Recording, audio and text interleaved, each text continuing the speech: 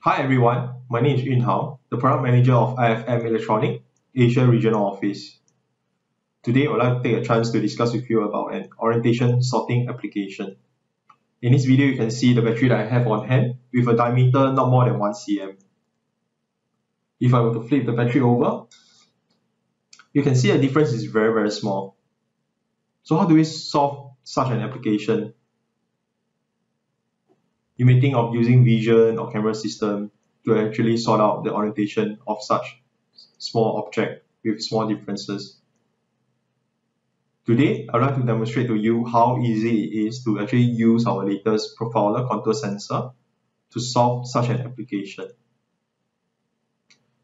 The profiler basically comes with 3 push buttons, which allows the user to easily set it up on the sensor itself without using any additional software. This profiler basically picks up the contour profile of the object, which comes under the laser line that you see in the video. Earlier, I have already taught the sensor to this particular orientation of the battery, and as you can see in the video, the output actually switches on with a high matching value. The current set point is actually set at 90%. Now, if we were to flip the battery over,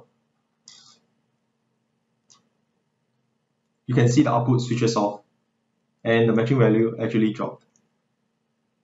So with this, it allows the user to easily solve such an orientation sorting application. One big advantage of this profiler is it doesn't require any additional accessories like illuminating lightings. These could actually reduce the cost and complexity of setting up such a solution. Alright, I hope you have a better understanding of how you can actually approach such application in the future. Thank you.